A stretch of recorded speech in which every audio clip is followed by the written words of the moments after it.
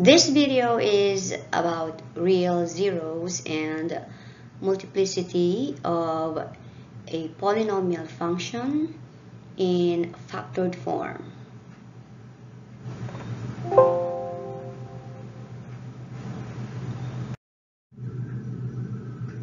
Before giving you examples, let us recall the definition of zeros of a polynomial function. The zeros of a function f of x are values of the variable x such that the values satisfy the equation f of x equals 0.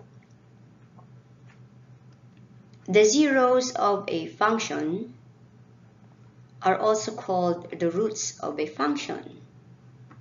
The number of zeros of a polynomial function is equal to the degree of the polynomial. Also, every p of x of degree n has at most n real zeros. We can say that the zeros of a function are the x-intercepts of its graph.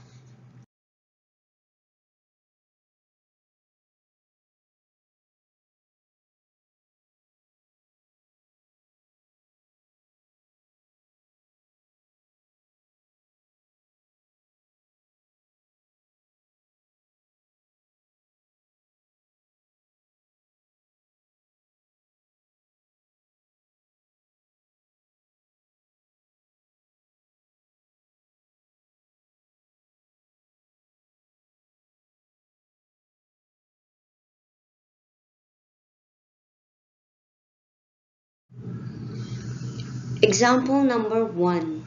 F of x equals the quantity of x plus 1 times the quantity of 3x minus 2 times the quantity of x minus 4.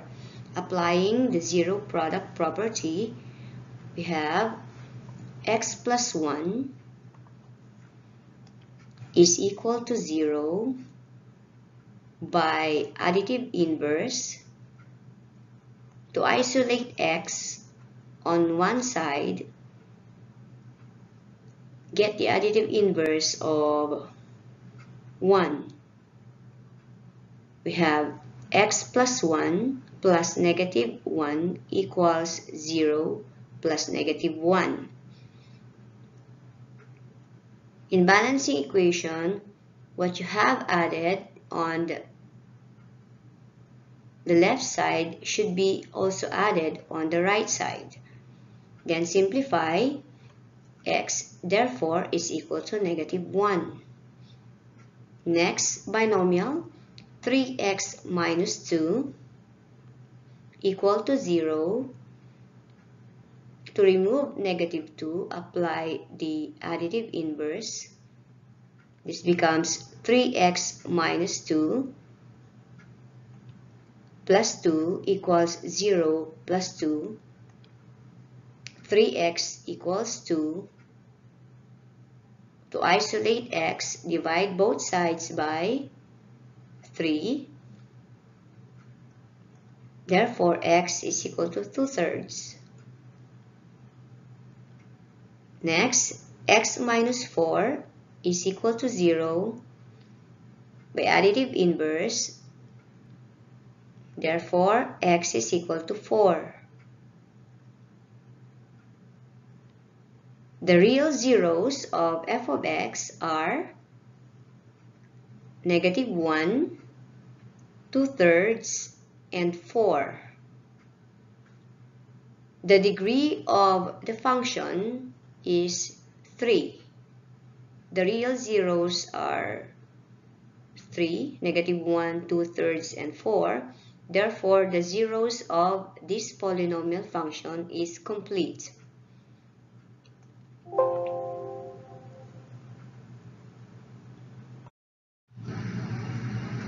Number 2, g of x equals x quantity 2x plus 5 times quantity x plus 3 squared times quantity x minus 1 cubed. By applying the zero product property, we start with x. X is equal to 0. Next, 2x plus 5 equals 0. Applying the additive inverse, 2x plus 5 minus 5 equals 0 minus 5. Then simplify, 2x equals negative 5. To isolate x on one side of the equation, divide both sides by 2. Then x is equal to negative 5 halves. Next, x plus 3 is equal to 0. By additive inverse, x plus 3 minus 3 equals 0 minus 3. X therefore is equal to negative 3. Next binomial, x minus 1 equals 0. By applying the additive inverse to isolate x on one side of the equation, we have x minus 1 plus 1 equals 0 plus 1. X therefore is equal to 1. Therefore, the real zeros of g of x are negative 3 of multiplicity 2, because from the binomial x plus 3 squared, it appears twice. Negative 5 halves appears once, 0 once, 1 of multiplicity 3 from the x minus 1 quantity cube, it appears thrice.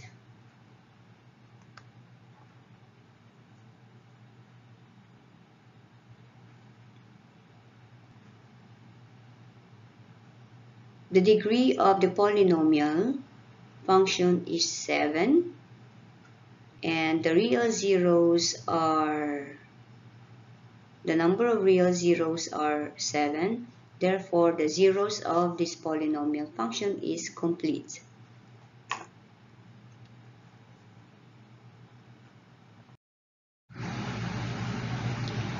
H of x equals x squared times quantity negative 2x plus 1 times quantity x plus 7 squared. Applying the zero product property, starting with x squared. X squared equals 0. Reduce x squared to x raised to 1, or simply x. Get the square root of both sides of the equation. We have square root of x squared equals square root of 0. X therefore is 0. Next binomial, negative 2x plus 1 equals 0. Get the additive inverse to isolate negative 2x. Negative 2x plus 1 minus 1 equals 0 minus 1. Remember what you have performed on the left side of the equation should also be done on the right side of the equation. That is, we have added or get the additive inverse. Then we have continue, negative 2x equals negative 1. Again, isolate x, or reduce negative 2x into x by dividing both sides with negative 2. Therefore, x is negative or positive 1/2 rather. Next binomial, x plus 7 equals 0. Get the additive inverse. Therefore, x plus 7 minus 7 equals 0 minus 7. X is negative 7. Therefore, the real zeros of h of x are negative 7 of multiplicity 2 from the binomial x plus 7 quantity squared, then 0 of multiplicity 2 because x here is appeared twice, then 1/2. Counting all the zeros or real zeros, we have 2 plus 2 plus 1 is 5. The degree of the polynomial function is 5. Therefore, the zeros of this function is complete.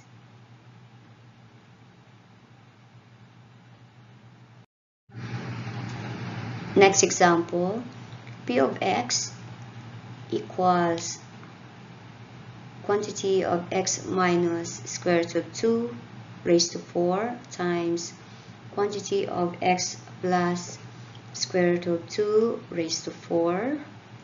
Applying the zero product property on the first binomial, x minus square root of 2 equals 0. Get the additive inverse. We have x is equal to square root of 2. On the next binomial, x plus square root of 2, we have x plus square root of 2 equals 0. Getting the additive inverse, we have x is equal to negative square root of 2. Therefore, the real zeros of p of x are square root of 2 of multiplicity 4 from x minus square root of 2 quantity raised to 4. Square root of 2 appears 4 times. And the other real zero is negative square root of 2 of multiplicity 4. Is the zeros of the polynomial function complete? Let's check. The degree of the function is 8. Counting all the real zeros, we have 4 plus 4 is 8. Therefore, the zeros of this function is complete. F of x equals 3x, quantity x minus 3, quantity 2x plus square root of 3 raised to 4. Applying the zero product property, starting with 3x equals 0. Divide both sides by 3 to get the value of x, which is equal to 0. Next, x minus 3 equals 0. Add 3 on both sides of the equation. We have x minus 3 plus 3 equals 0 plus 3.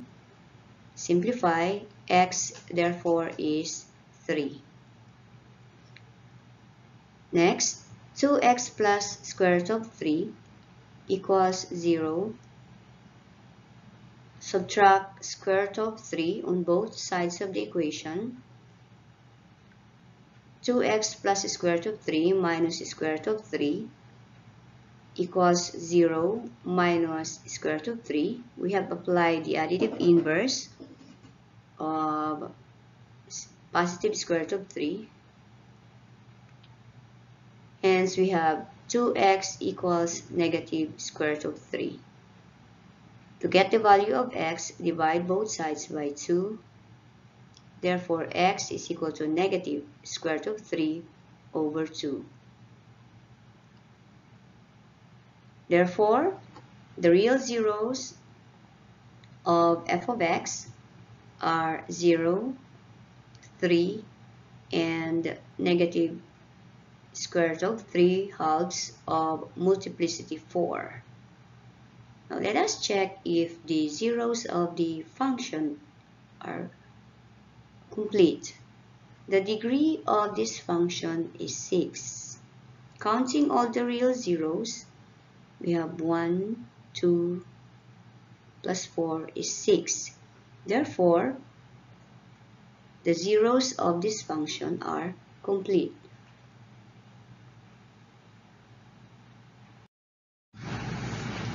Next example, f of x equals quantity of x minus 6 times quantity of x squared minus x plus 3 by applying the zero product property, starting with the first binomial, x minus 6 is equal to 0, getting the inverse of negative 6, we have x minus 6 plus 6 equals 0 plus 6. Simplifying, x therefore is 6. On this trinomial, x squared minus x plus 3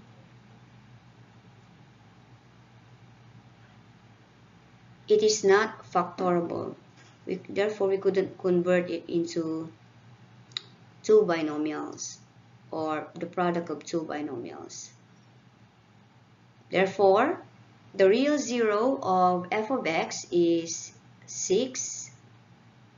Now let's check if the zeros of this function is complete. The degree is 3. However, the real zero is only 1. Now where is the other 2? The other zeros of this function are not real. In short, they are complex number.